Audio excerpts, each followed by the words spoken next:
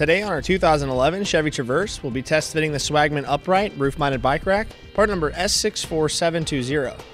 With a factory roof rack system on our Traverse, we'll begin our test fit by placing the bike rack up onto the vehicle's crossbars. Starting at the front here, we'll take the silver U-bolts to go around the underside of the front bar, up through the pre-drilled holes at the head of the bike rack. We'll then take the black wing nuts to thread down onto the silver U-bolts to secure it. Once this is done, we'll move to the rear, and this time take the silver U-bolts to go down through the pre-drilled holes of the bike rack. We'll then insert the silver U-bolt into the hole of the black plate and install the wing nut.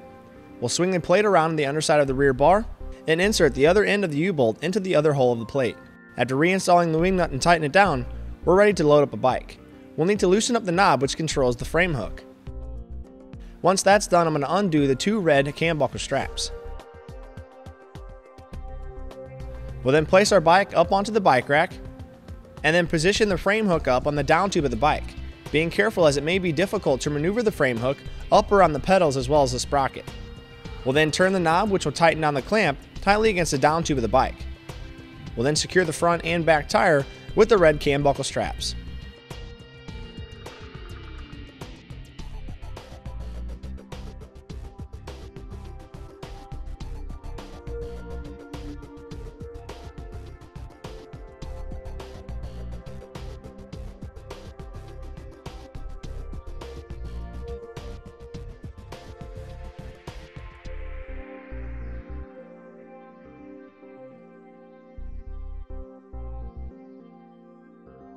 With our bike all loaded up, that'll complete today's test fit of the Swagman upright, part number S64720 on our 2011 Chevy Traverse.